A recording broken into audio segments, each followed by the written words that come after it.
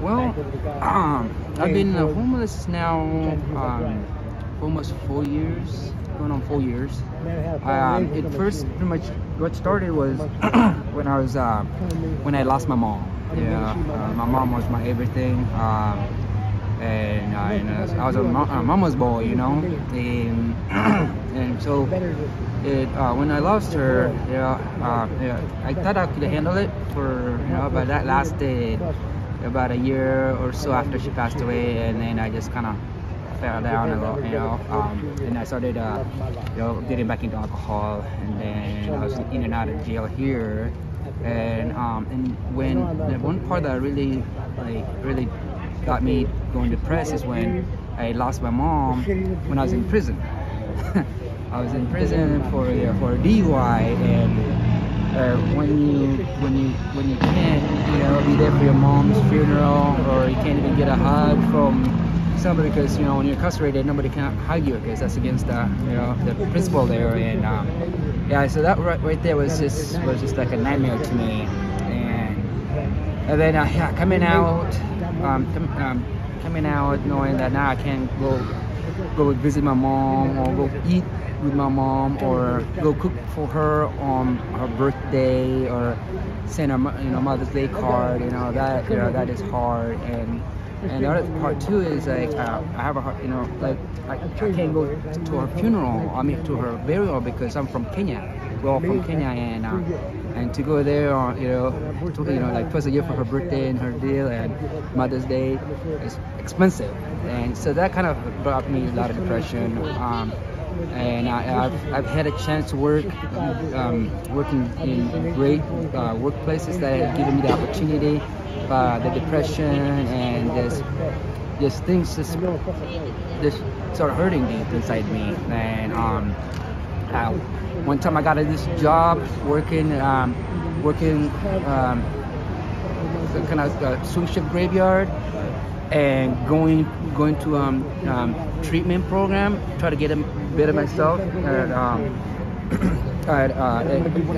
Actually, what it started first was when I was living in the street, working this great job. I happened to be tired, and I stopped at a spot just to relax, and I got ticketed for criminal trespassing. So the next day I get a violation, criminal trespassing too, and I'm like, but I'm not on the blanket, I'm just sitting here. Well, you can't sit here. You can't. I'm just got off work, doing a 12-hour shift. I just want to relax. I'm just heading to a shelter place, waiting for them to open up, and they give me a ticket, and then I go to they're called the opportunity court. So I go there, and then they told me for me to go through to get the ticket off my record. I gotta go through all this program, and so they it's like, if you don't go through this program, we incarcerate you. So they gave me this list of going through all this shelter place, home for good, all this program to help me get off the street, and then go through treatment. So I go through all that. I go through all that program, and I go through all that program. I graduated, and next thing I'm like, okay, so what's next thing on my deal to get off the street? Next thing they're like, oh, the record showed that with your work, you might end up getting more than meets the poverty level. And I'm like, I just started, and then with me not having a good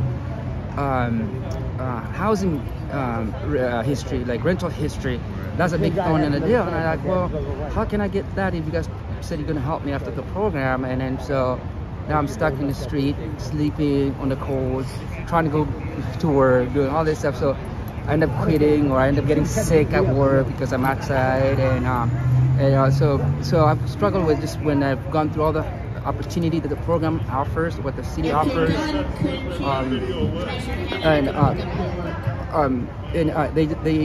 they would they'll promise all this stuff, but they don't follow through. They're like, and like I was saying, I've gone in and out of corrections. Sometimes I feel comfortable just go, in the winter, because I've met some homeless people like, in about a week I'm gonna commit a crime so I can go to jail and be under get my 3 meals, hot showers and stuff, and How are you gonna do that? And but that's not something. I understand it though. Yeah, I it's swear to like, God, I do. yeah, in the past I've attempted to do that, but that goes in my record, and I don't want to can't have that do in my it. record. So I've been working I've been trying to go through the program on getting out of the street, but sometimes it's hard to. We got kicked out twice out of a campsite for things we didn't do. They'll put sign, oh, you guys are doing this, doing that, and we're like, no, we're not. Now, but we have neighboring people come next to us and just be hoarders, and we're like, come on, guys, keep the place clean, or we're gonna get kicked out. Next we know, we got signs. You gotta go. We gotta go, and so yeah, this is a struggle. Is just trying to get everything going. Not everybody that is homeless is bad. Yeah, and then we're trying to do the best. This week, we got hired a job, so Friday we start a new job, so hopefully it works out. Hopefully we get a deal. And today we got a housing assessment for housing, so we'll hopefully.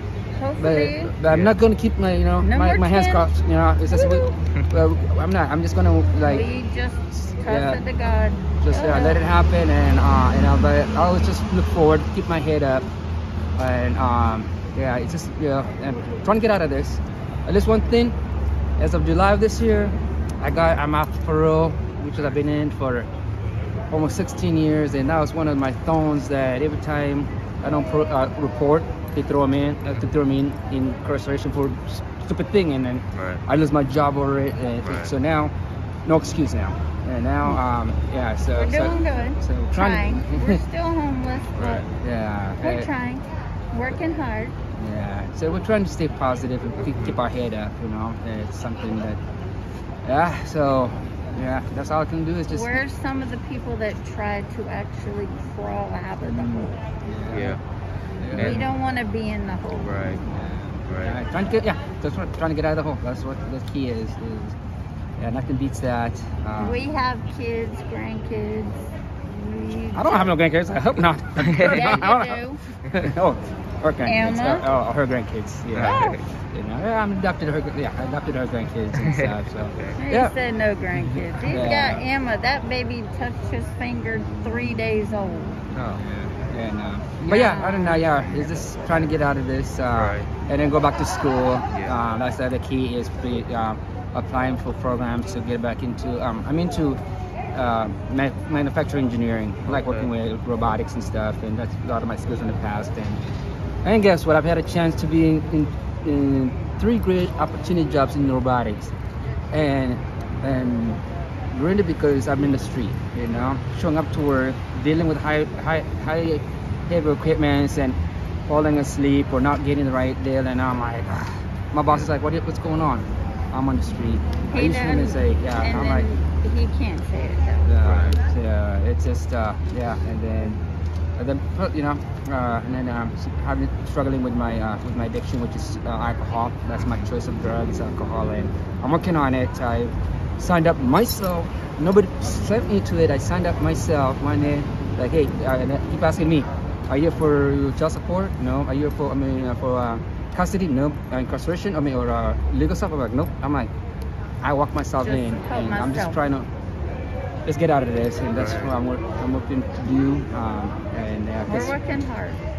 Because right now we gotta go to the library to go study, or go try to sneak into to a place where we can do some stuff, without being kicked out. Because a lot of areas wants you to be there for only 1 hour, or 30 minutes. I'm like, come on, I'm here doing something, I'm not taking advantage of it. I'm just trying to get out of where I'm associated with. Yeah. When we got here, we're like at the 7-Eleven parking lot, and we're just trying to figure out like where we should go and stuff. Yeah. And we're only there for like 5 minutes. The lady already walks out, trying to kick us out, and just it's just something like that. Hey, it's bad. Right. Yeah. They're so mean, and there are some people. There are some bad homeless people, no doubt.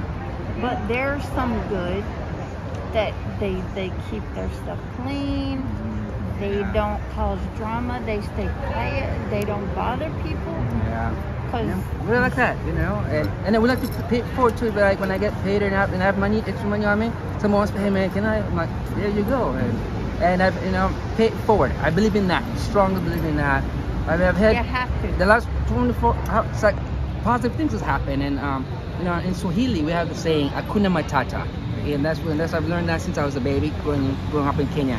Hakuna Matata. Everybody keeps saying it's a Lion King saying. Right. It's No. not. It's a Swahili. It's the origin of the Swahili. Swahili. And I'm like, and then they ask me, I can keep smiling at the situation. I mean, I've been cold, still smile. I'm like, they can't take my soul away. They can do, you know, I'm still looking for, I'm still going to walk out that door, you know.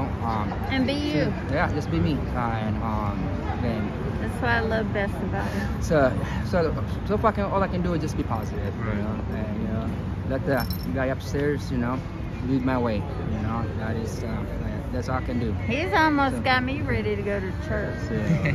It's a choice, you know. I don't Right. know. No, It's a but choice it's to do. just because I have been through so much stuff in my life, even before I got here. Yeah, oh, she tells me nightmares about her history in Georgia. I'm like, damn. Yeah.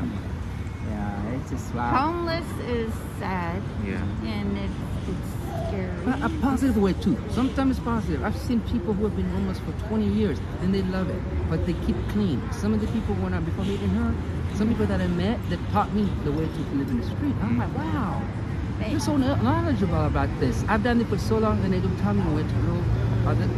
When I used to work 20 miles away and I had to ride my bike and I was living underneath a bridge, and the guy's like, no, go under this bridge, this one spot. I was there for 2 years and they just keep it clean, just keep it to yourself. And I did that for a year and I'm like, man, but they had to rebuild the bridge so I had to move out of there. I'm like, oh. It was cool too. I was kept by myself I isolated. like what you guys are doing. Yeah. Thank you guys.